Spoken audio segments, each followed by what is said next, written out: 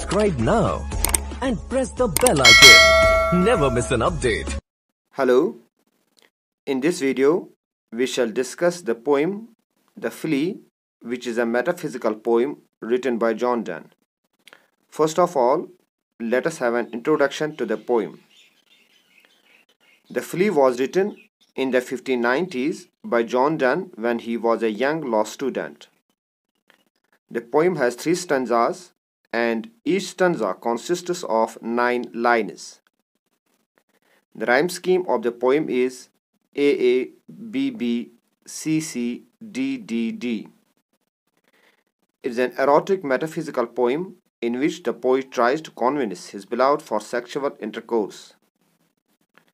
In the poem, the poet argues that if the mingling of their blood in flea is not a sin, then the sexual intercourse cannot be recorded a sin as well. Let us now look at the poem. Mock but this flea, and mock in this, how little that which thou deniest me is. Mock means notice, look, or pay attention.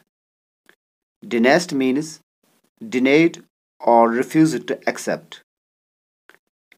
Now in these 2 lines, the poet tells his beloved to look at this flea and also observe how small it is which you refuse to accept. Me it sucked first, and now sucks thee, and in this flea our 2 bloods mingled be. Here the word sucked means to take liquid by using lips, and mingle means combine it or mix it. The poet says that the insect has sucked the blood of the poet and then the blood of his beloved. In this way, the 2 bloods are mixed together in the flea. Confess it, this cannot be said, a sin or shame or loss of maidenhead. Here the word confess means to admit. Maidenhead means virginity or a person who has never had sex. The poet wants her beloved to admit that the mingling of blood in the flea is neither a sin nor a shame nor the loss of virginity. Yet this enjoys before it woo, and pampered swells with one blood made of 2, and this, alas, is more than we would do. Woo means seeking someone's affection. Pampered means comfortably. Swells means to become bigger or round. In these lines, the poet says that the flea enjoys her blood without seeking for affection from her. The flea has become bigger and round with one blood which is made of 2. Then the poet regrets that they cannot do more than that because direct consummation is not possible. Oh stay, 3 lives in one flea spear, where we almost, nay more than married are. 3 lives here refers to the life of the flea, the life of the poet, and the life of his beloved. The word nay means no. In these lines, the poet's beloved attempts to kill the flea. The poet says not to kill it and spare the 3 lives, for they are only married in it. This flea is you and I, and this our marriage bed and marriage temple is. The poet says that the flea represents the poet and his beloved. It is not only the body of the flea, but also their marriage bed where the consummation took place, and marriage temple where they got married. Though parents grudge and you, we are met and cloistered in these living walls of jet.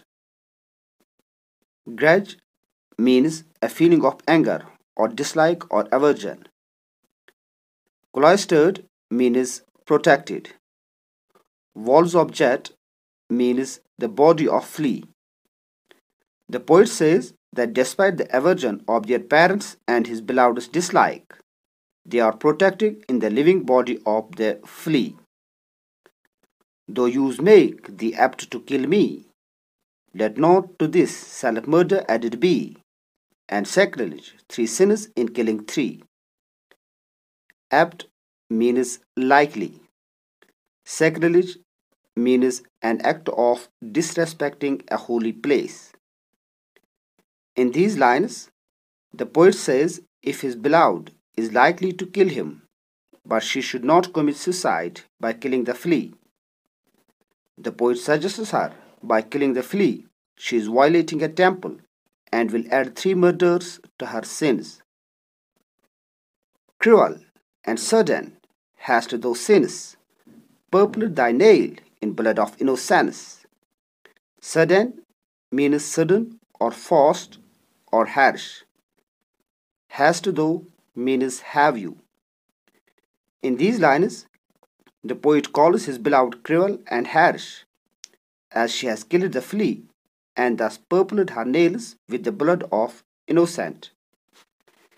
In what could this flea guilty be, except in that drop which is sucked from thee? The poet says that his beloved has killed the flea for its one act of guilt, that it sucked a drop of blood from her. Yet thou triumphest and sayest that thou findest not thyself, nor me the weaker now. The word triumphest means victorious. The poet's beloved feels victorious after killing the flea.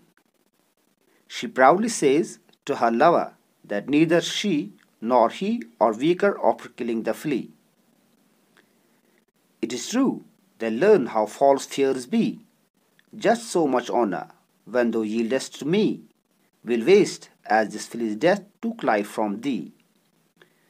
Here the word yieldest means to agree to do or to surrender. In these lines, the poet admits what his beloved said is right and tells her how false her fears are. By surrendering her virginity to him, she will lose no more honor than she lost by killing the flea.